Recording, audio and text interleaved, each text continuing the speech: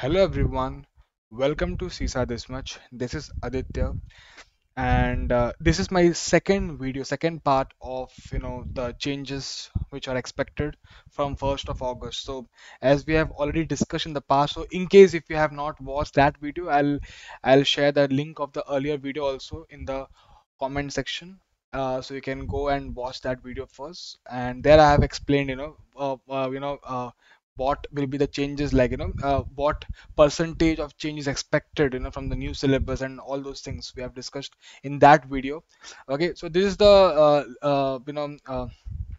a sheet which was launched very recently by the ISACA. So this is the 2024 timeline dates where they have discussed when you can expect the new materials and everything. But as I've told you in the earlier video, that don't get scared, don't panic that a new material means everything would be new. No, it's not like that. Okay, there would be few new additional topics for sure. Okay, amendments would be there, some old topics would be removed, some new topics would be added, right? With regards to the question answers, the old question answers normally doesn't get obsolete. We have seen this in the past also, when the amendment happened. I think it happened in 2015 or 2016 something. So that time also we have seen the same thing, that the questions doesn't get retired, it doesn't get obsolete. Okay, so whatever questions we are having as of now, those are still applicable. Okay, in case some new questions are added, or or the questions on the new topics, okay, for those also I'll definitely make a video, and I'll update all our enrolled students, right? And for the amendments also I'll update everyone on this YouTube channel. So please subscribe to this YouTube channel so that you get all the updates with regards to the new amendments, and what topics are added and what topics are deleted. So for that we will have a video next month. So ISACA, without wasting much time, let's discuss what exactly they have mentioned in this particular uh, uh, 2024 timeline date. Is that so since we all know that they publish the materials in various languages, right? So we want to look for the English language, right? So English language means it's green in color, right? So they have mentioned when the review manual 28th edition would be available for the print option.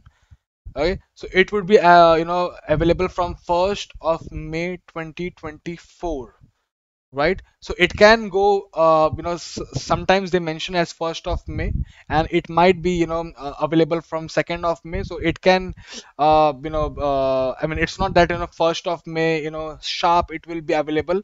So sometimes they may have some delay also, but they have mentioned this timeline that on 1st of May you'll be having the print version of this review manual. Okay, so understand one thing, we have this ebook as well as the print version. Okay, ebook means it's a soft copy, and the print version means you will be getting the hard copy, the physical copy, right? In case of the question answers, the QAE, we have the database and the print version. Okay, so in case of the QAE, so you can see over here, it's QAE print edition, which would be launched on 5th of June 2024, right? Uh, and the QAE, the database version. Okay, so I'll just mention over here that, see, there are two things. Okay, when it comes to the review manual, right, you have two things. You can either go for the ebook version, or you can go for the print version, soft copy or hard copy, right? In case of the official QA book, you can either go for the database version, or database, it's like a software. Okay, so you'll be getting a software which you will be installing in your laptops, and from there you can practice the official question answers. That's database for you. And then you have what, you have the print version, the print edition of the QAE, right?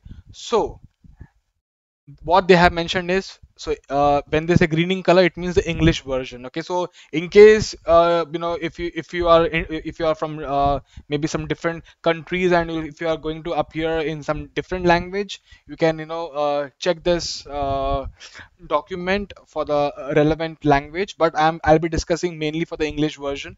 Right, so English version review manual 28th edition, print version 1st of May, and then the ebook will also be launched on the same date, 1st of May, right? Then you have the QA database, the software version, again the 1st May. So QA software version would be from the 1st of May, and as I've told you already that the old question doesn't retire that easily. So the whatever questions you are having for this, it is still applicable, and in fact most of the questions would be repeated. So this is what we have seen earlier also. So this is the actually the QA 13th edition. So currently we are using the 12th edition of the QA. They haven't mentioned the edition part. They have just mentioned the year. But previously they used to mention the edition for the QA as well, right? So when we have seen the change from the 11th edition to the 12th edition, and there we have found that most of the questions are still the same. Okay, so question answer parts, it doesn't change, right? Most of the things will still remain the same. There can be new questions on the new topics. So what is important for a person who will be going to appear for the new syllabus is that the new topics and the questions associated with those new topics. So that is important for you, right? Which is there in the official question answers, official QA book, right? But apart from that, everything remains the same only, right? And I've already made a video in the past. You can go watch, you can go there and watch. What is the expected syllabus change and everything. Okay. Anyways, so here let's discuss about this part, which is the timeline. So 1st May you will be having what? You'll be having both. So you'll be having a review manual, the ebook and the print version, but the question answer is only the software version. Okay. Then what is important for you is the print version of the QAE. The QAE print version. Okay, they have mentioned various things, the trainer materials and all those things. It's not applicable for you. It's not relevant for you. For as a student, only two things are relevant: the manual and the QAE. Okay, apart from these two, as such, nothing is relevant for you. So whatever is relevant for you, I'm discussing only that, right? And also the English version, right? So other language, you can just refer this document.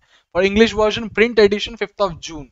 Okay, so if you order 5th of June, it will take some 1 week of time, like for you to get that physical copy. Okay, so you can do that. So they have mentioned this timeline. So 1st of May, they are saying these things would be uh, launched, right? And then what else? So June 5th of June, they are saying you'll be getting the print version. You can print version would be would be available for ordering. Okay.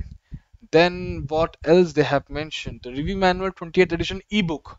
So I've told you you can go for the ebook also, right? So ebook option was not okay. Review manual 20th edition ebook was there. Okay, so it means okay. I got it. So this is like the different languages. Okay, so you can like if you go here, you can just look at this. I think it's in Chinese and Japanese and I think French, right? So those versions would be applicable. So you will be getting the version on 1st of July, right? What else we have for the English version? Okay, yeah, I think that was it. So since I've told you, yeah, so exam from 1st of August. Whether you go for any of the this thing language, you have from 1st of August. So they have mentioned clearly last date to take the current CISA exam version is 31st of July. And I think they have mentioned in the past that you can register for this exam in the current syllabus. I think 26th of July, right? I think that's the last date to register yourself for the old this thing, and the last date to appear is 31st of July.